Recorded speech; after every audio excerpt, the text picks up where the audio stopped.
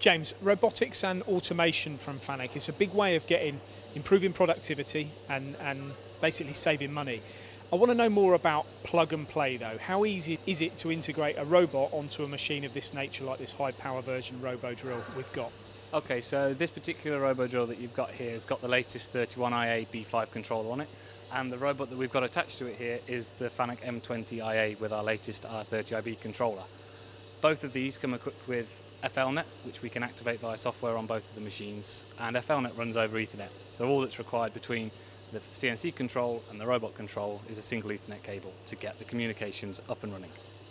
Right, so it is as simple as that. It is plug and play. So I take the Ethernet cable, plug it into the robot, and also plug it into the drill, correct? Straight into the drill, straight into the hub that's supplied with the kit that comes with the drill that's ready. So the robot turns up, I bolt it to the floor or wherever I'm going to position it, I put the Ethernet cable in the back of that and then into the machine. What's next? So after that, on the CNC side, there is a page in the manual which lists some settings that need to be changed, which are keep relays within the CNC that just tell it that the robot attached, that it's a left or right-handed door, because obviously you can have a door this on the left or on the right. And it goes through all the safety settings as well, so activates the DCS settings between the two, which allows e-stop and fence circuit to go between the two down the Ethernet cable. On the robot side, on the robot pendant, there's a wizard. So in this particular setup here, we have two drills. So we tell the robot that there's two drills attached to it, execute the wizard, and things like IP addresses, the FLNet communication, and the IO allocation is all set up and ready for you to go. How complicated is that to do all of what you've just said there? It sounds very easy. Would you need experience in setting automation cells prior to doing this exercise, or is it as simple as you've purchased it, I'm a subcontract engineer, I can get into it straight away?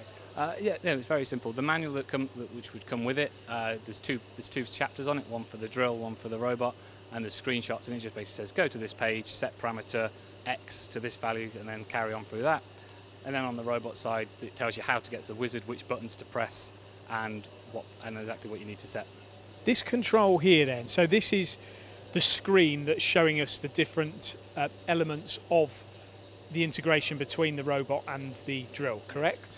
Yes, so we're standard on your normal CNC, you're normally greeted with such a screen as this. When robot interface 2 is activated on the drill, you'll get a page like this, which gives you a graphical user screen to do different operations. Very quickly talk us through 1 to 6, without going into the screen detail, but what each one roughly does. Okay, so item number 1, which is system start, which is pretty much exactly what it says. It starts the system as a whole, so this drill, if it was master, would start itself, drill 2 and the robot into a production environment.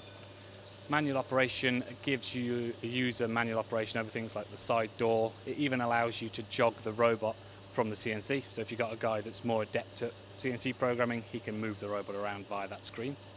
Production counter can be reset at the beginning of a shift and count up to the end and log how many parts were made in a set shift. Number 4, which is maintenance, basically says CNC program number 1 in the CNC would activate program number 1 in the robot, or program number 2 if you wanted.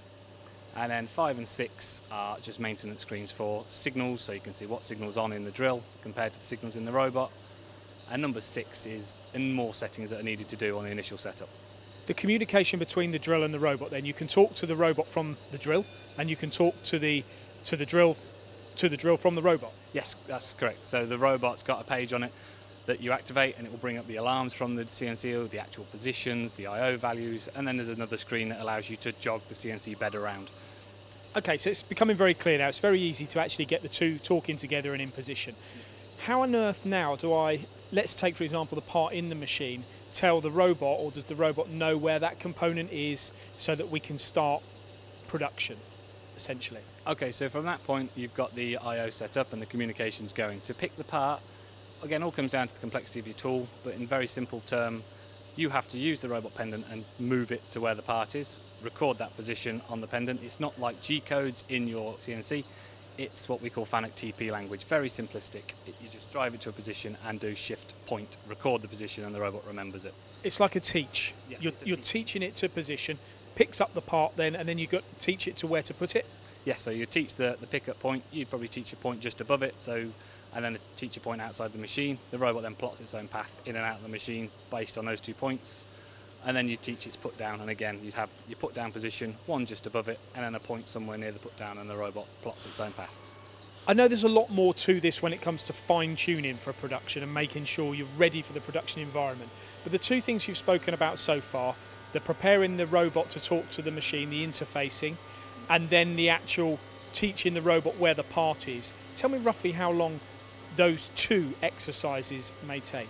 Okay, so to get the initial communication set up, you're probably looking at about an hour maybe to make sure it's all working, and then to get a very simplistic program in that just picks the part and puts it, for someone adept at robot programming, it's probably half an hour. So within less than a couple of hours, this you could be on your way to being in a production environment. Yeah, certainly, you're well onto your way there, and then after that, as you said, it's just fine-tuning and all the bits that go around it to make sure it's not going to hit something else, and all the I/O comms is correct. I'm now thinking this far ahead. Okay, so I've got the machine set, everything's talking. What about the health and safety element? I've got a machine shop, I've got a lot of guys working around. What I don't want is that robot coming through that window and causing an accident. Yeah, so that's a lot of people's concern, is they all have this vision of a robot going somewhere it shouldn't.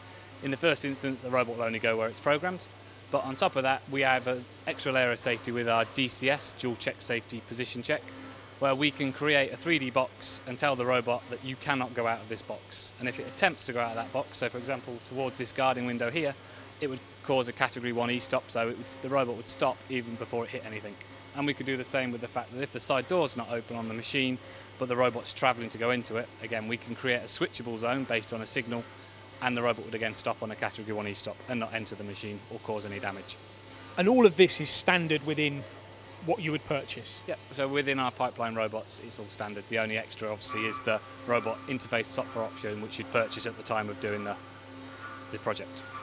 You're a young guy. If you were running a machine tool or a machine shop and you had a machine tool like this, can you see any reason why you wouldn't have a robot to bring automation into your production environment? Not really, no. Now as the technology's got better and better, it's obviously come down in price.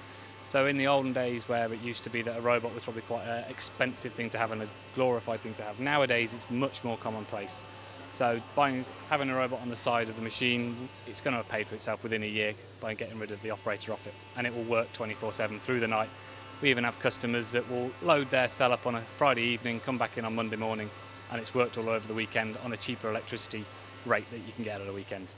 And these particular robots here, have you any idea what kind of weight they can handle? I know they vary in size, don't they? So this particular one that we have here, which is an M20, so this is a 20 kilo handling robot, but we've got robots anywhere from 5 kilos at our smallest robot up to, well, the biggest one now is 2.3 tons. Obviously a bit big for this machine, but they're the payloads that you're looking at. I suppose testament to your success is this is actually a sold turnkey installation, which at some point is going to be going into to an engineer ready to go. Yeah, so this one at the moment is under commissioning time, and yeah, it'll be at our customer within the next month, and we'll be on site commissioning it to get their parts made. Thank you, James. Thank you very much.